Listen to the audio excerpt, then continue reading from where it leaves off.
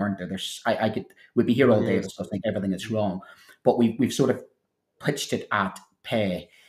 And some have questioned that really is a bit of a gift to the opposition to this, that they will pay, they'll make us out to be the greedy teachers, and we have a cushy number, 13 weeks a year. You get you get the teacher bingo out, the teacher bashing bingo out. But she suggests and says, teachers are more worried about the workload, they're more worried about school safety, school behaviour, and overwhelmed by bureaucracy.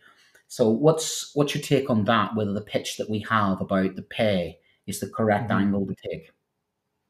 Well, the nature of trade union legislation means that we can only take national industrial action on pay and terms and conditions. So that really is why there is that sort of claim going into the government. Um, I'd love to be able to take strike action against child poverty, for example, but unfortunately, legislation does not allow that. We have very restrictive trade union legislation. But the primary demand of the union is fair funding for schools. We've all seen, and my head teacher's no different. Our heads struggle this year because there's been a 5% pay award, which is below inflation and in real terms pay cut.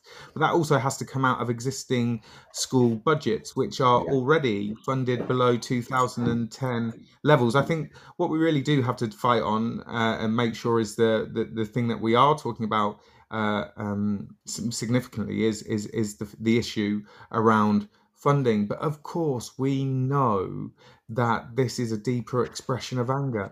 So there is some that I yes, hate to say it, dare to agree with Catherine Berbel Singh, not so much on the behaviour, but around the bureaucracy and around the workloads and the fulfilment of pointless tasks that we all have to do to satisfy Ofsted.